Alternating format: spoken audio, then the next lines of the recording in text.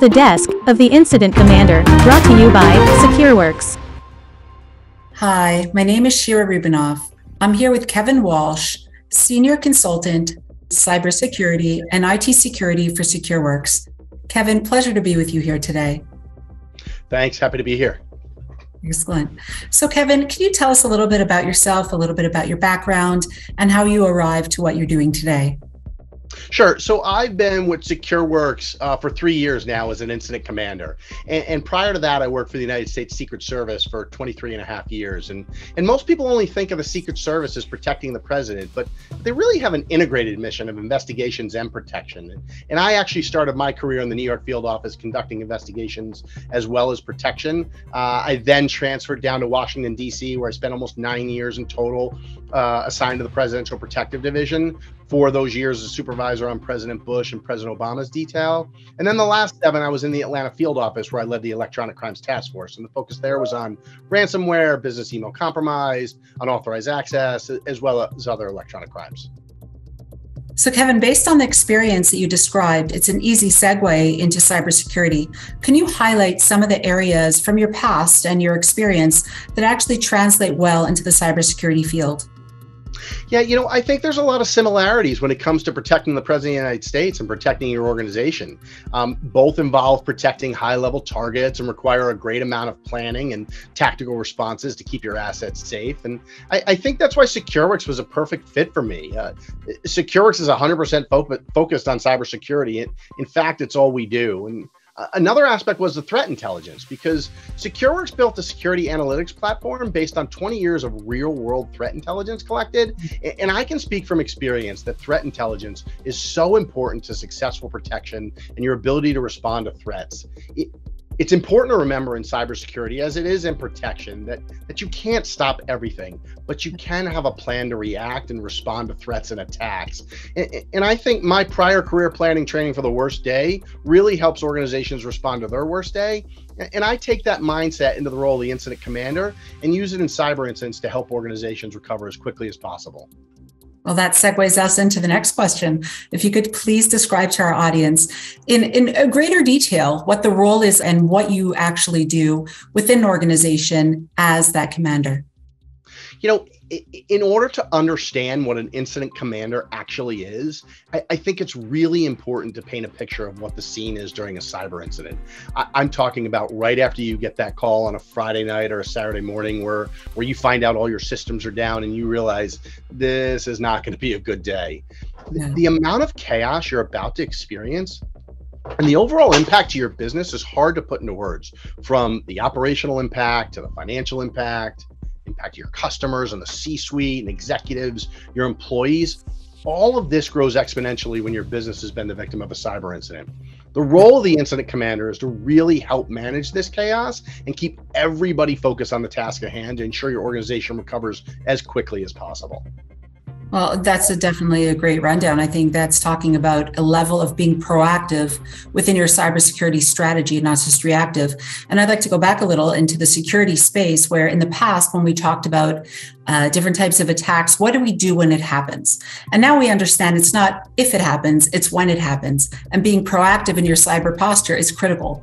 And the role to be defined by the incident commander is critical from what you're saying, because you also have to make sure that the ship runs smoothly and everybody knows what their roles are, who they report to, and how it runs in a very streamlined way. And maybe you could give us a little bit of a colorful story of an incident that might have occurred where you had to step in and really pull together an organization in such a crazy situation that really unfolds so quickly and everybody's left in chaos.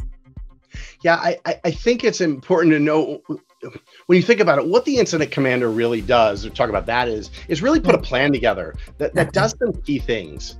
Contains the threat actor, evicts the threat actor, determines the scope of the activity within your environment, understands what the threat actor did or access, and help you recover critical business operations as quickly as possible. And I know this may sound simple, but there's so much that goes into this process. And the reason is because there are so many work streams going on simultaneously during a cyber incident that an organized response is essential for a safe and speedy recovery. Yeah, and most importantly, do it in a very secure manner.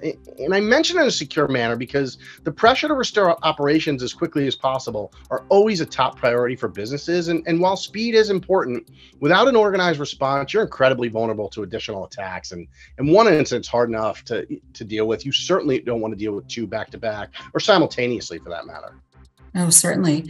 And probably when an organization is setting up its proper, let's call it cyber culture, cyber hygiene, proactive, reactive cyber standpoint within an organization, they really have to know what their steps are within the organization that pertains to them. There's no one size fits all. How does the organization run? How do the people actually manifest themselves within the organization to run smoothly? Who reports to who? But also, are certain groups incentivized together, whether being the CISO and the COO, to make sure security and operations are running both in tandem. So when you're talking about so many moving parts within an organization, here comes a big cyber incident, in comes an incident response commander, and now we're going to see the importance of an incident commander. And if you could highlight the importance of it, and how does an incident commander make sure that something is not overlooked when such a cyber incident occurs?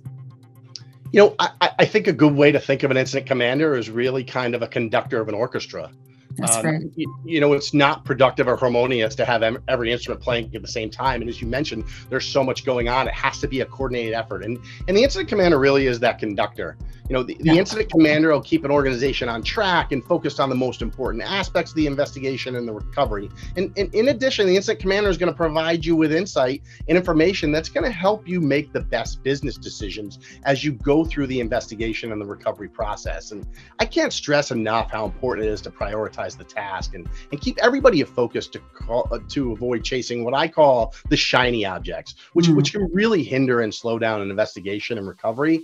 And without clear direction, and we see this happen all the time, the investigation and recovery process are really impacting those situations. Certainly. So let's break it down for our audience here. In comes incident commander. What do you do? What is your role? How do you break it down? You've highlighted certain aspects of it that are critical. And just for them to understand just the breakdown and what really happens step by step, can you shine some light on that for us? Sure. As I said, what the incident commander is going to do is really help prioritize those tasks, keep everybody focused on the task at hand, but to understand that there's so many different work streams in an incident. And really what the incident commander is going to do is allow you to work on those work streams simultaneously. Now, obviously we need to prioritize the task, and that doesn't mean things aren't continuing on. It's actually quite the opposite. As I said, it's kind of like a conductor of an orchestra that really helps the business prioritize their impacted resources, get their priorities straight, and the incident commander lays out that plan to help the business recover as quickly as possible. So you've dealt with a lot of organizations. Are there any specific areas that you find organizations continuously overlook, and you come in there and you're like, I can't believe they're overlooking this, and it keeps happening, and it's just something that you want to highlight to organizations? Look, you really need to tighten up on this. This is critical for you. Yeah, there's so many different things, and I don't want to call them small things, but I just want to talk about when we come into an incident that also things that need to be addressed or overlooked right away. You know, we can talk about preparation, and it's so important, but just as you come into an incident, there's certain things that people don't even consider. Here's an example. One of the first things we do as an incident commander is to ensure you have a secure means to communicate. I mean, you have to ask yourself, have you established a secondary means to communicate during a cyber incident? You have to be prepared for your primary means being compromised or not accessible, because you have to remember in an incident that a threat actor may have had access to your environment for quite some time, which means they may have compromised your communication. And until you determine the extent of the attack, you really should operate on this assumption. And the key part of this is like a secondary means of communication, you know, and the part of that is to make sure it's secured by at least MFA. If not, you run the risk of a threat actor being able to intercept your communications, and this can be dangerous. You have to remember, knowledge is power. And the quest for knowledge, especially at the beginning of an incident, is tremendous. And you don't want the threat actor intercepting any of that information, because that's a recipe for disaster. Certainly. And you can imagine with a big cyber incident, and certainly even before a cyber incident, people are moving at rapid speed. People are multitasking. People are working remote. They're working from home. They're working everywhere, but they're just trying to get their job done and pulled in many different areas. So sometimes it's like, well, I'm just going to communicate this way because it's quicker just this one time. Or, you know what, I'll just send it this way just this one time. How important it is for organizations to really topple off their cyber hygiene and really make the organization in terms of education, communication, awareness, global awareness within the organization as a proactive measure for their organizations to really function in a cyber hygienic way. It's so important. I mean, the proactive side, that just ties back into everything we've been talking about as far as planning and preparation. We also talked about it's not a question of if, it's when. So that proactive, that planning is so important. Even just education of employees in addition to your tools. It is so important, especially the early detection. That is key to minimizing or reducing the impact of an incident. It's so important to identify it as quickly as possible, so then you can execute your plan and respond. So here's another question. Maybe it's something that organizations don't really think about too much, but how does an incident commander think about the welfare and the different areas that their employees are dealing with during such a tumultuous time that could cause terrible anxiety and stress, and people are working crazy hours and they're just not sure what to do. Sometimes they freeze, or sometimes they're anxious, or there's all sorts of areas, the mental health of them. What does an incident commander do for that?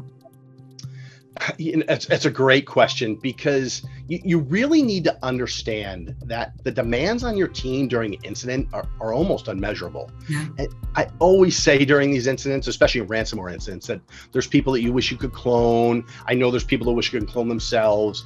Maybe some people wish they even had a time machine to travel anywhere but where they were currently at that time. And as mentioned, there's so many work streams, and of course the desire is for all of them to be completed right away, and that's not possible. And as I said, that doesn't mean the tasks aren't being worked on simultaneously. Quite the opposite. So the incident commander is going to ensure the right amount of resources are being utilized at the right time. So that's as far as utilizing your resources. But this is another one that's really tough for everyone to understand. I call it crew rest. Back to your point, your people can't work 20 hours a day for very long. They'll get burnt out, they'll get sick, or worse, quit. So managing the stress and welfare of your people during a cyber incident is so important. Now, this includes for planning for long days, managing teams across different locations and time zones, and again, keeping everybody focused. So another aspect for the incident commander is to recognize when team members may be reaching their breaking point. Now, the incident commander isn't going to have intimate knowledge of your personnel, but we do have experience to identify the stressors of personnel during major cyber incidents, and taking care of your people during an incident is critical to the success of the investigation and the recovery. Sure. I think even on top of that, organizations, they have to deal with, you're only as strong as the people within your organization. And when it comes down to it, it's said in the cybersecurity world, the weakest link is the human. And if you turn it around and make them part of the solution, you show that you care about them, you value them, you have the 360 feedback, you get information from them, you make them part of the cyber culture within the organization, you'll have not only retaining your personnel, which is a big deal in the cybersecurity world, but also people who feel valued, feel attached to something, who will respond better and work better. So Kevin, you've guided organizations through all kinds of incident responses, and a lot of organizations would say, you know what? We don't need an incident response commander. We have personnel that we could designate if we need them at that time. So what can you say to organizations who have that mindset? What are the benefits of having an appointed incident command responder?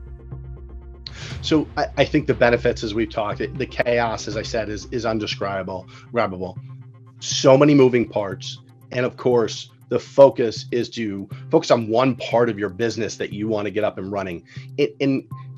We talk about it in response that's smooth as fast. And what I mean by that is if you have a coordinated, organized response, that's going to be much better than just trying to throw as many assets as you can and kind of go searching around randomly. So it is a coordinated response that really gets your personnel and the Secureworks personnel to kind of work in that team mentality. And that's really what's so important. It's really important for the Secureworks team and your team to work hand in hand during investigation and recovery.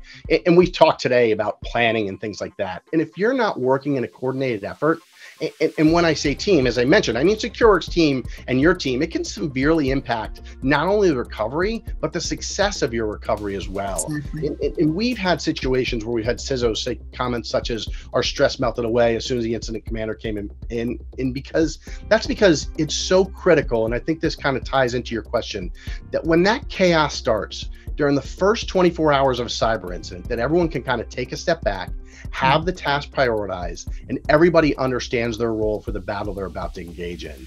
And for those of you who haven't experienced a major cyber incident, I can't describe how crucial it is to have an incident commander to coordinate those efforts, especially from the beginning. And for anyone that's experienced a ransomware incident, I think you'll know exactly what I'm talking about.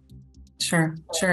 And to even think about it from an outsider coming in and being able to have that depressurized system with a clear head to get the job done, I think that adds a lot as well. Absolutely. And are there any other pointers you'd like to share with our audience really about this very crucial topic as something that we're all facing today? And again, it's not if somebody's going to be cyber breached, it's when. So we've talked about a lot today, a couple of things: preparation and early detection. Those are the keys to success. But when you have that preparation, that early detection, you need to ensure that you have a plan. As I said from the start of this, you can't stop everything, but you can have a plan. So to know that you have a team that can come in and assist that, you know that everybody's tasks are going to be prioritized, and every incident is different. There's no doubt about that. But there definitely is a proven methodology of getting organized, planning, and executing that plan really assists in the recovery and the speed of it. Well, very well said. And I think our audience could really learn a lot from you, that not just you're talking about a knowledge-based thing, but talking from experience and someone who's been there with such an extensive background, such as yourself. So thank you very much for sharing your knowledge with our audience. And I look forward to our next episode together. So do I. Thank you very much. Thank you.